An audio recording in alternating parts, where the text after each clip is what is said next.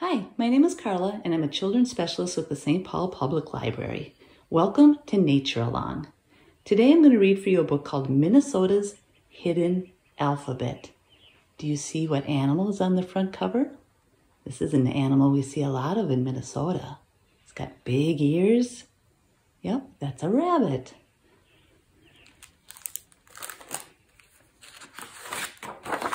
Minnesota's Hidden Alphabet, with pictures by Joe Rossi, text, which are the words, by David La Rochelle, and published by Minnesota Historical Society Press.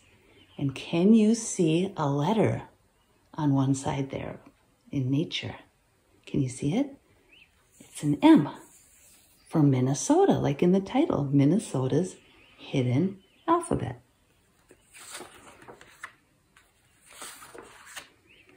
All across this wondrous state, letters A through Z await. Do you see an A on the side? It's part of a tree. It's an uppercase A. You can trace it with your fingers if you want. By a brook, beside a hill, let's look for the B. Oh, it's part of a turtle shell. See the big B? Like that?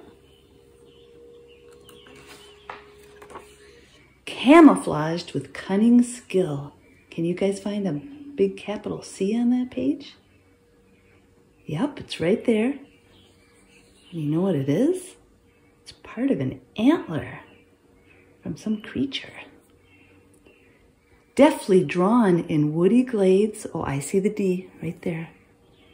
Big capital D. It's part of a fungus on a tree.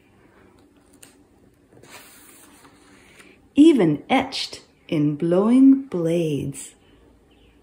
This is part of some grass. Can you see it? It's a big capital E.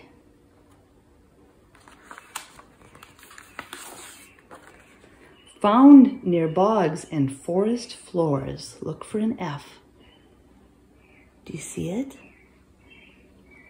This is something called fuzzy lichen, and I can see the big capital F right there. Can you trace it? Right there. Gracing gritty lakeside shores. The letter G. Oh, that is tricky. Do you see it? Looks like it's part of a shell. Whoop. That looks kind of like a G. Hidden, yes, but still in view. Do you guys know what a lowercase h looks like? See if you can find a lowercase h. That's right, it's right there. These are called bulrushes. I can spy them, you can too. Look for something tall and straight that looks like an eye. Yep, it's a cattail. It just goes zoop. Jaws outstretched, outline a J. Wow, it's a bird. It's a pelican. And his mouth is wide open.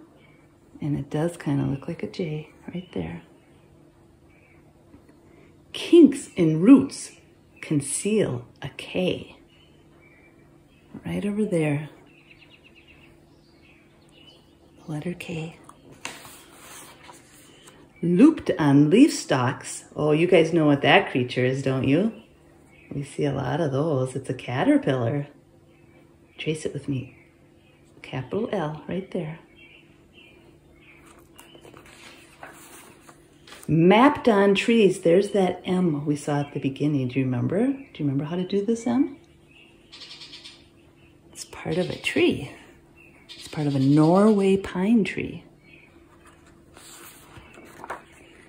Notice nature's ABCs. Now that looks like a lowercase n, doesn't it? Do you know how to do a lowercase n? Like that, and then like that. And this is part of a mushroom. I've never seen anything like that. Overhead or on the ground. All right, you guys can find O there, can't you? And O looks like a circle. Find the circle. Yep, it's right there, and it's part of a nest. peeking, sneaking all around. Can you find a P? This is a fiddlehead fern. There's our P. Quietly, these letters lie. Q is a very tricky letter. If you can find the Q, you're a superstar. It's hard to see it. Kind of in there is kind of like a Q. Ready for your roving eye. That to me looks like a lowercase r. It's part of a flower, like that. Some are distant, some are near. Look for the S. And the S is kind of a curvy, snaky thing. Look for it. Yep, it's part of a vine right there. S.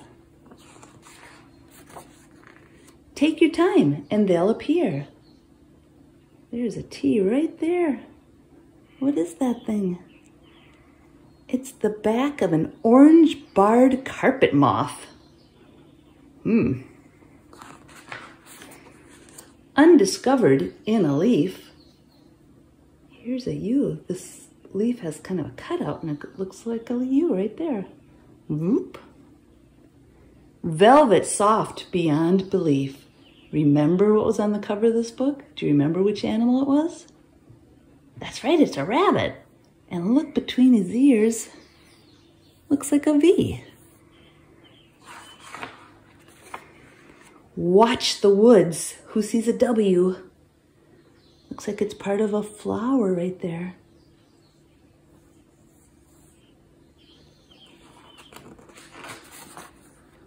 Explore outside. I know you can find the X over there. An X is just two lines going crisscross. And those are wild rice plants crossing over each other. X. You'll discover where they hide. Do you see the Y there? What is that thing?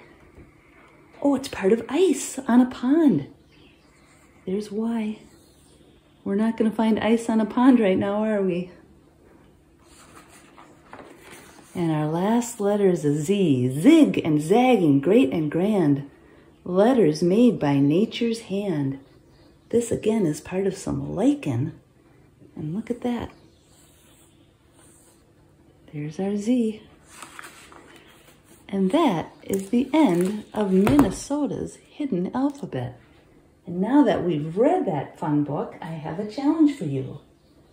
Go outside and find as many letters as you can out in nature. You can be creative and use your imagination and you can have fun. And you might not find them all. It's really, really hard to find all those letters, but you can try. It's a good reason to get outside. Have fun. Thanks for listening.